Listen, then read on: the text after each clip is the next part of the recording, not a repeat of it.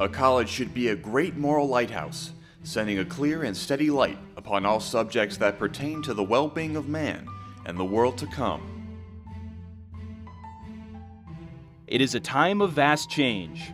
The country was filled with opportunity for the American people to create a better life for themselves and their children, and the need for quality education would never be greater. President Smith really sets a course for the college. He's going to have to find and bring to Plainfield a first faculty. And that first faculty will be vital to the success of this institution from its opening day forward. Joining the nation's love affair with trains, Plainfield College changes its name to Northwestern and moves to Naperville, connecting a growing community with a growing college, laying the cornerstone for Old Main on May 17, 1870. What's amazing about Old Main is that it's such a substantial building for such a small school at the outset. I mean, it's the vision of what this college was going to be. It gives us a sense of what the evangelicals who built it thought the future was going to be like, and that future was a good one. At home in its new location, the college and its graduates experienced success. James L. Nichols, a self-made man, graduates in 1880 and begins a publishing company where he writes Safe Methods of Business and is appointed chair of the college's Commerce Department. One of his students, Peter Kraler, would go on to lead an international furniture company, Kraler Manufacturing, bringing jobs and prestige to Naperville. As a new century approaches, colleges and universities across the country are beginning to expand beyond their own walls to afford students a larger view of the world. Under the leadership of President Herman Kieckhofer, the college would build, adding 2 new buildings critical for the future of the college. The Carnegie Library and Goldspone Science Center then become the emblem, really, of North Central entering into this new era of what it means to be an institution of higher learning. Continuing to pursue the highest of standards, Northwestern hires its 5th president in 1916, Edward Everett Rall. President Rall is a wonderful choice because he comes in as an evangelical, so he's got that training, he's got the deep roots and connections to evangelical families across the region, which is so important for a president at the college. And also, he has the credentials with a PhD in education. He's got the credentials of a modern college. Most of his success, though, I mean, to some degree, rests on the fact that he's a tremendous fundraiser, able to tap into funds for the college in good times and in bad. The spirit of the Roaring '20s was marked by a general feeling of anything is possible, and at Northwestern College, extracurricular activities and student life takes on new meaning. President Rall envisioned a building that could accommodate the entire college community for chapel services and fine performances. Through a generous donation by brothers G.A. and Henry and Annie Pfeiffer in honor of their mother, Barbara Pfeiffer Memorial Hall is dedicated in 1926. Much like today, colleges and universities' sports teams were the talk of the town. And for Northwestern College, a winning football team would be the catalyst for a name change. What I love about the story of the name change is that Northwestern College get mixed up with Northwestern University. Northwestern College has a better football team than Northwestern University and wins more of their games. And you can see that people are getting unhappy with being written up in the newspaper, and they'll just say Northwestern, and they won't say college or university. And the folks at Northwestern College out here in Naperville are getting a little annoyed when they've won their game, and the assumption is they've lost their game because Northwestern has lost their game to some college. And they don't want that kind of confusion anymore. And the confusion ended in 1926 as Northwestern College became North Central College. The sports rage continued. President Rall was ambitious. He imagined a field house with an indoor track, basketball and tennis courts, and a swimming pool. Once again, he reached out to the Pfeiffer family to build a state-of-the-art athletic facility, this time named for Henry's wife, Annie Murner. It would be the 2nd largest indoor facility in the state of Illinois. As the Depression tightened its grip on the nation in the 1930s, North Central would weather it well in no small part because of the careful stewardship of President Rall. Men from both Naperville and North Central would join the war effort.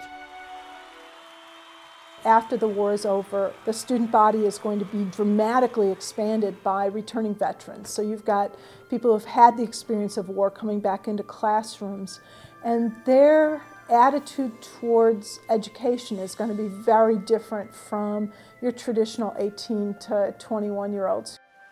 Returning veteran Dr. Hal Henning picked up as a coach where he left off as a student athlete, beginning what has been coined the second golden age for Cardinal men's swimming, leading his teams to numerous national championships, and in 1960, two North Central College swimmers, Dick Blick and Ruben Roca, would participate at the Summer Olympic Games.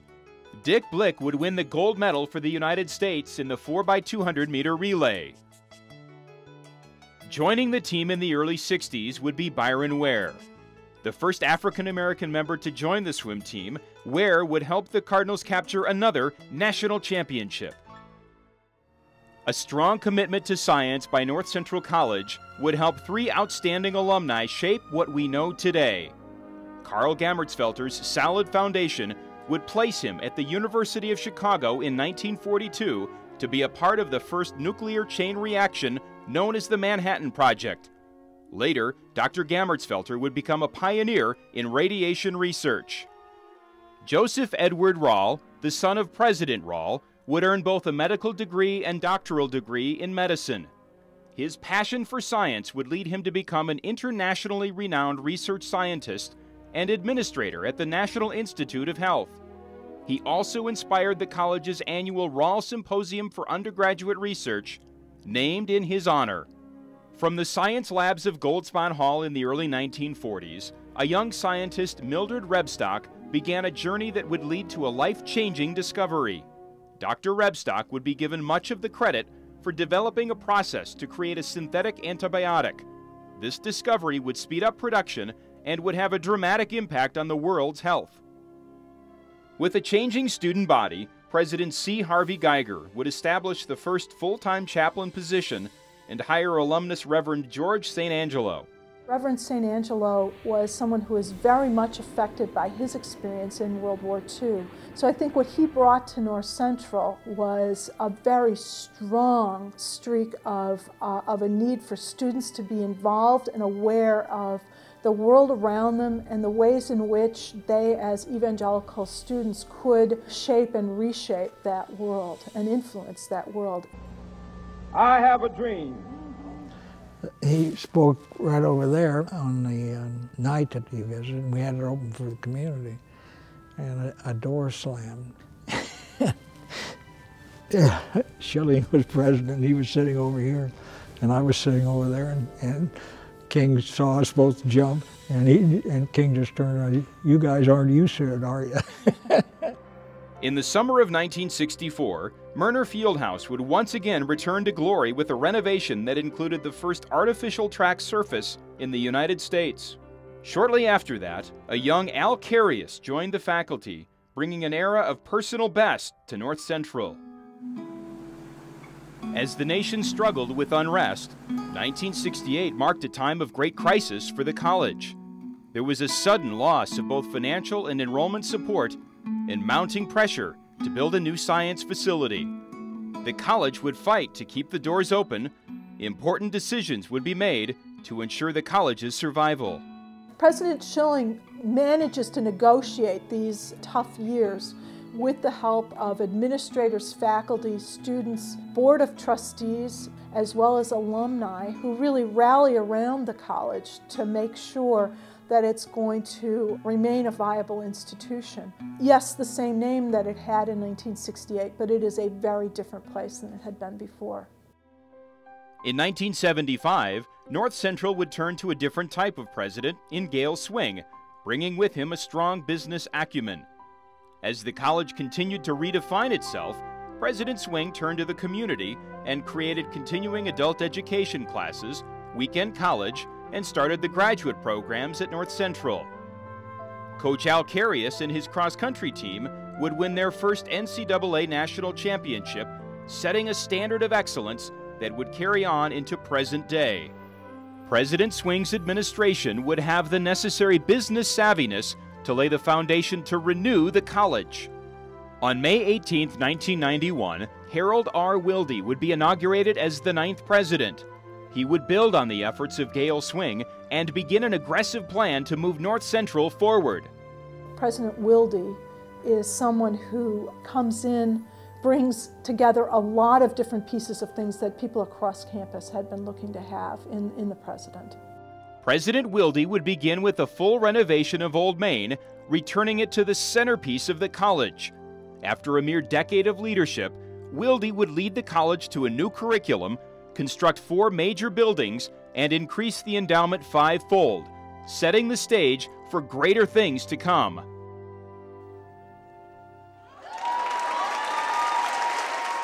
With great vision, the Wentz Concert Hall and Fine Arts Center was dedicated, bringing the resurgence of the music program full circle from its dismantling in the 1970s to an award-winning program and world-class facility in 2008. As the first decade of the 21st century would come to a close, North Central College would begin one of the largest buildings since Old Main, the new 100,000 square foot residence hall and recreation center nestled next to Murner Fieldhouse, blending in perfectly with the classic feel of the college, built from the ground up to be green, efficient, and everlasting. As North Central College celebrates its 150th anniversary, the college has remained true to its mission, from the first days as Plainfield College to not only educate students, but provide them with a moral lighthouse to guide students as they navigate the world around them. And yet, at a time of great success and reason to celebrate, there is much work to be done to secure the college's success into the future. North Central College, 150 years, a promising start.